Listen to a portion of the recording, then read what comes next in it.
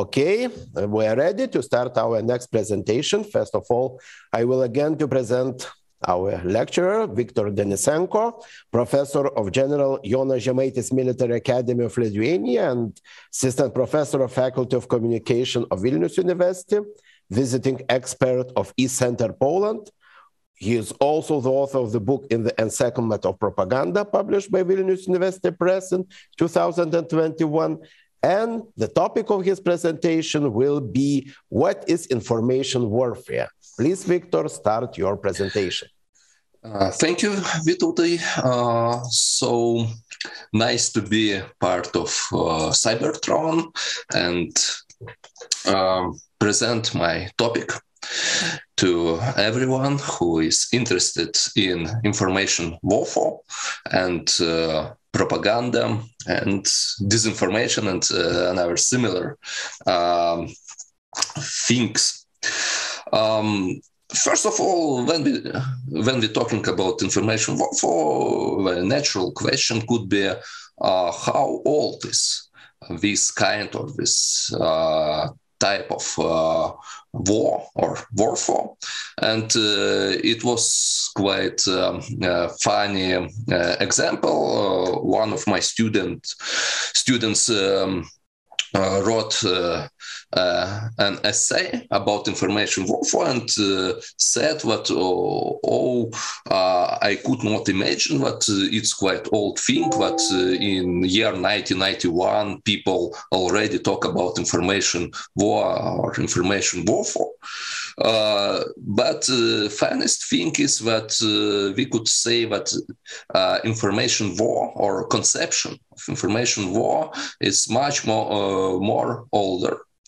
And here you could see some quotation from classical work of Sun Tzu, Chinesian warrior, The Art of War, where we could find some examples or some elements of things that we also could explain or name as information war or information warfare. First of all, its main principle is be clever than your enemy and made some steps to change enemy's mind or to spread some kind of disinformation. We could say that Sun Tzu say that when we are able to attack, we must seem unable, seen by enemy, or when using our forces, we must seem inactive, and so on. Another good example of thinking in definitions of information war, it's second quotation when Sun Tzu said that supreme excellence consists in breaking the enemy's resistance without fighting. It means using another things that you could use in this situation. And when we're talking about modern or contemporary information war, we also could say in words which use George Stein when he tried to define what is information war, information warfare in 1995. He said that information warfare, it's about ideas and epistemology. But information warfare is about the way humans think and, more important, the way humans make decisions. And it's a very important point because when we're talking about possibility of information warfare, essential thing is that our mind, our decisions are connected to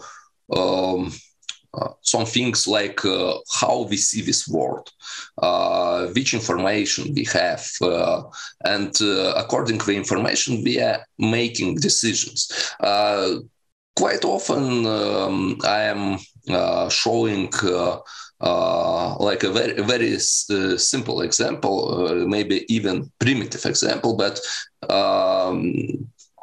today in Vilnius was rain at the morning.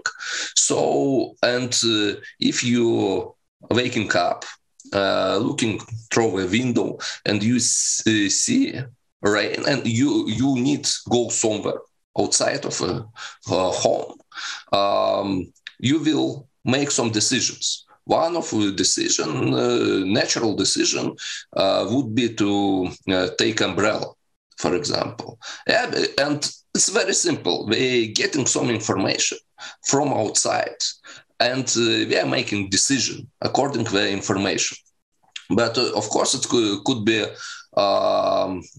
more complicated examples. And when we are talking about threat of propaganda, and propaganda as part of information war, it could be another example. For example, if people believe that it's not possible to defend their country, for example, in situation of war, they will not go to defend their country, because if it's not defendable, in fact, and if people believe in it, why they should try? It's logical. And it's explaining purpose of information war. Talking about history of information war, information warfare, it's two quite similar definitions in scientific world. I want to show another interesting example, also year 1995, and Martin Liebicki, in his famous monography about information warfare, mentioned one very interesting example from information warfare game, which take place in 1994. It was two teams, blue and red by colors. And Martin Liebicki saw what these teams understood what is information warfare in different ways. How you could see in this quotation what blue team think about computer systems, viruses, worms, and so on. In fact, they think about cyber warfare. And red teams saw information warfare as psychological manipulation through media, using propaganda, for example, using disinformation. And so question which team was right, which was wrong. And in fact, answer both teams were right. In some ways, because when we are talking about information warfare, I could present this very simple model also. Information war or information warfare, it's like an umbrella definition. And at least when we are talking about information war, information warfare, on one hand, we could talk about cyber war, and on another about psychological war. And you know what cyber war is more about infrastructure, about computers, about networks. When psychological warfare, it's about way people thinking, about way people see this world and making decision according way image of a world. I'm personally I'm expert in this second kind of warfare. It's psychological warfare, and I will talk more about this type of war in my presentation.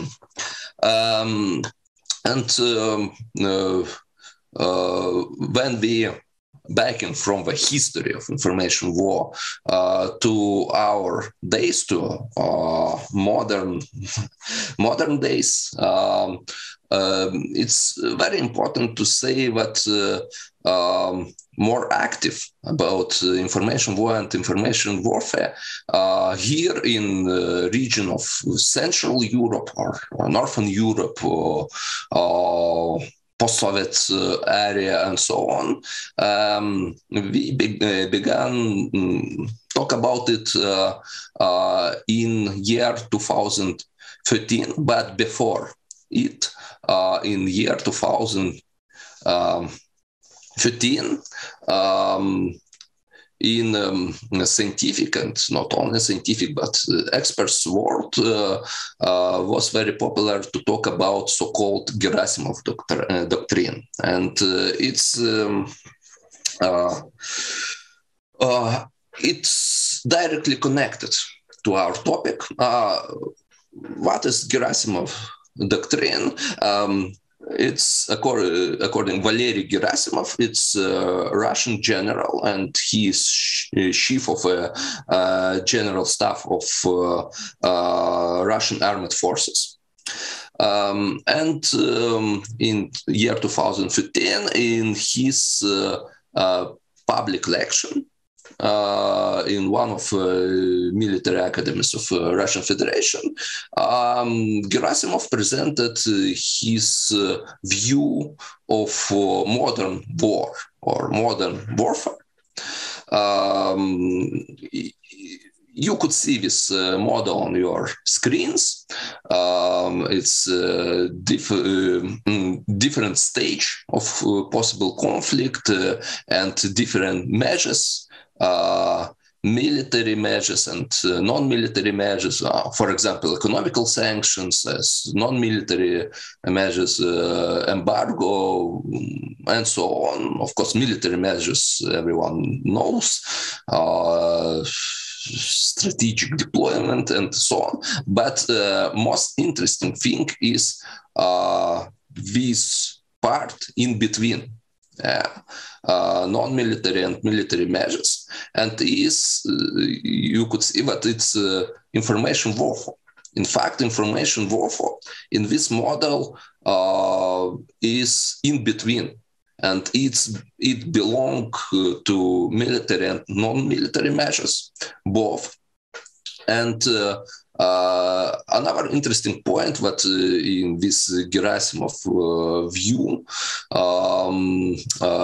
for example, if in different stages of conflict we have different military or non-military measures, this information warfare as kind of measure, it's topical to all period, to all stages. And it could be used, in fact, before this military conflict and after it. Of course, during it also. So maybe Gerasimov's doctrine would not be so popular if in year 2013, world, in fact, saw kind of implementation of this doctrine or of this view during Ukrainian events. And of course, I'm talking about illegal annexation of Crimea, also conflict in Donbass region supported by Moscow. In fact, this so-called separatists have this Russian support. Also, I think what everyone knows that this conflict or this model of conflict implemented by Moscow in Ukraine was called as hybrid warfare. Also talking about different measures, about different modus operandi which Moscow used also propaganda, information warfare, and also it's a big question. Does events of 2013 in Ukraine, it was real hybrid warfare or not? For example, one of my colleagues from Latvia, Yanis Berzins, thinking that it's not hybrid warfare, but it's just new or original Russian view of modern warfare. And how you could see from quotation, Yanis Berzins wrote that modern warfare is based on the idea that main battle space is in the mind. Yeah, and so we back to this concept that we are talking about ways people think. And if you could win war in the mind, you really not need some real military measures, or you could not use military measures. The winning point could be outside of this kinetic warfare. And so information and psychological warfare occupying more and more space, in fact, in modern warfare. And in view of Russia Federation, to modern conflicts, to modern war, it's also very important point. Of course, I mentioned this Crimea operation, and another expert from Poland, Jolanta Derszewska, in 2015, she made a very interesting analysis of information warfare during this Crimea operation. And it's also quotation from her report, where she just mentioned that Crimean operation perfectly shows the essence of information warfare.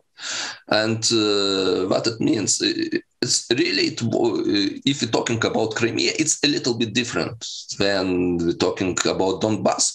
But in Crimea, really inhabitants of peninsula, in fact, live in Russian information space. It was domination of Russian or Russian language TV in Crimea. Also, if we're looking to this conflict in complex and to all these events in complex, it should be mentioned that inhabitants of Crimea have problems with loyalty to Ukraine as to state, and also it wasn't a real successful policy of integration of these people in like a Ukrainian state agenda. And so on. It explains why Russia saw this windows of opportunities, and this operation was implemented when it was so-called Euromaidan in Kiev. It's People's Revolution, and Russia just made steps forward. But fact was that victim does not resist. And its explanation what this happened because Russian-speaking citizens of Ukraine who had undergone necessary psychological information treatment, in fact, intoxication. They was intoxicated by Kremlin propaganda. They took part in the separatist coup. And in fact, support enemy, support Russia, which implemented, how it was mentioned, this illegal annexation of Crimea. Maybe another and most important question is information warfare far away? Because, okay, I mentioned Sun Tzu, it's historically far away. I mentioned Ukraine, and sitting in Vilnius, you could say that, okay, yes, it was information warfare as element of hybrid warfare in Crimea, in Ukraine, but it's another geographic region. Maybe Lithuania is part of NATO, part of the European Union, Ukraine not, so on. So maybe this information warfare not topical now, and it's really far away. Unfortunately not. And I want to present one example from Lithuanian agenda. I like this example, because it's showing how information warfare works and how different types of information warfare, cyber warfare, and psychological warfare, how it could work together. So, in 20th of April 2017, was hacked content system of BNS, it's Baltic News Service. It's main news agency not only in Lithuania, but in fact in Baltic states.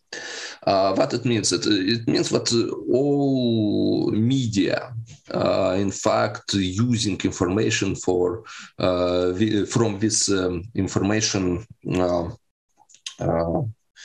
from Baltic News Service as news. It's very it's high quality information.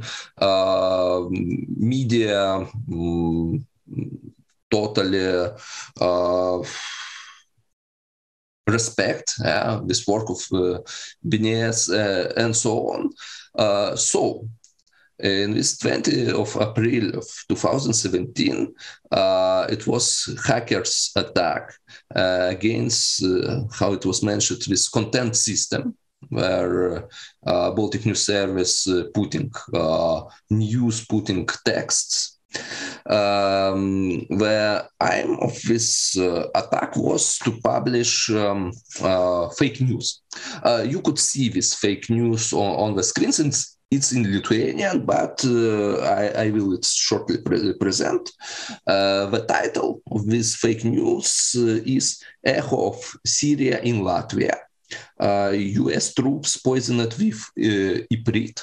Iprit, it's chemical, it's mustard gas, and it's part of chemical weapons. Very interesting case.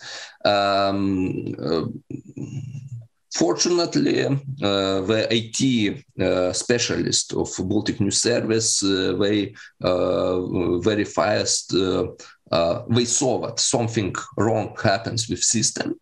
They find this text. They recognize that it's not article from Baltic News Service authors, not article from Baltic News Service journalists, and it was blocked. It was not published, and any media not use this news, this fake news. But also we could talk about purpose of this attack, and I could it presented in this way. For example, made this false connection between U.S. Army, our allies of NATO, our supporters in this difficult situation of region, geopolitical situation of region. So in this message, U.S. Army was in fact connected to chemical weapon. Also, it was not directly raised doubts about accusation on the Syrian regime, dictator Bashar al-Assad, because it's well known. But unfortunately, Syrian regime used chemical weapon in Syria in the civil war in Syria and used it against civil people.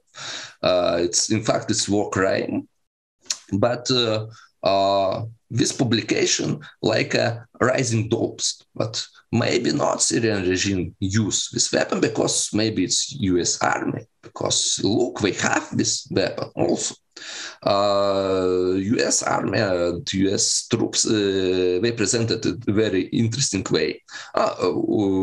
One point, it was U.S. Army presented as irresponsible because by this narrative, by this false narrative, they bring the chemical weapon to Latvia.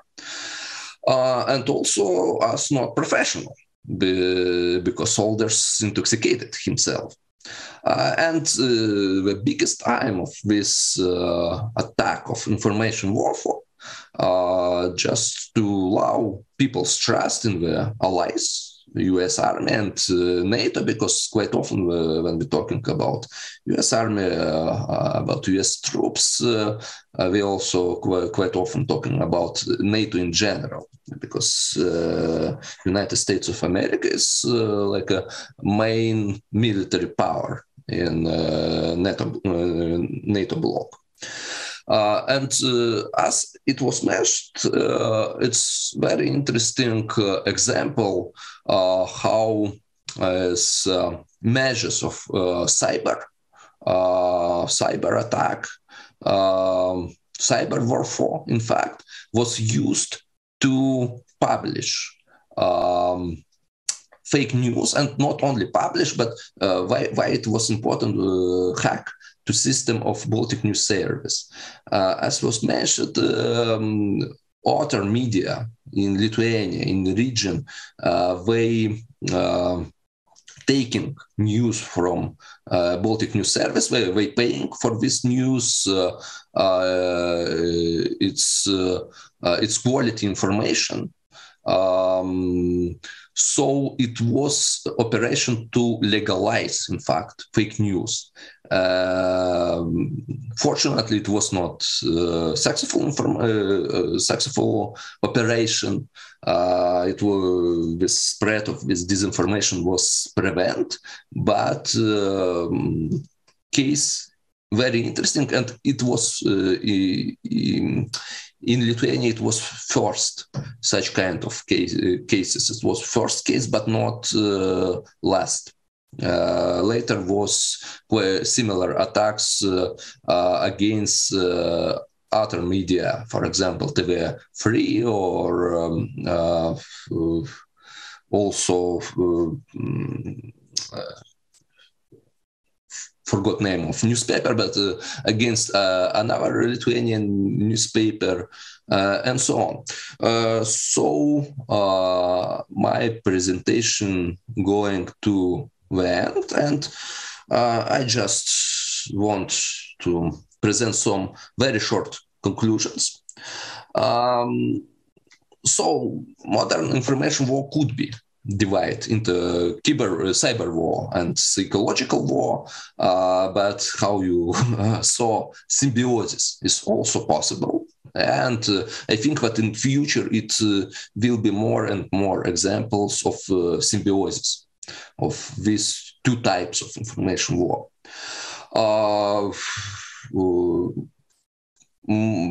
Pity, but information war is part of our reality. It's not science fiction anymore, and it's real, and everyone could face it with reality of information war. Also, information war could be part of real military confrontation, and quite often it is, but also could be a way to implement aggression using non-military measures. And for example, we are a lot talking about Russia and Lithuania because it's our neighbor and not very friendly neighbor, unfortunately. So also, and we understanding that, for example, Russia could use military measures against Ukraine because Ukraine not belongs to NATO. But in our situation, it's possible, and we see these like examples when Kremlin using so-called information war for non-kinetic measures just to make some influence to information space of Lithuania or Baltic states or European Union. And of course, the aim of information psychological warfare is to affect people's way of thinking and decisions people make. So that's all in my presentation. And now, as I understood, it's time for questions.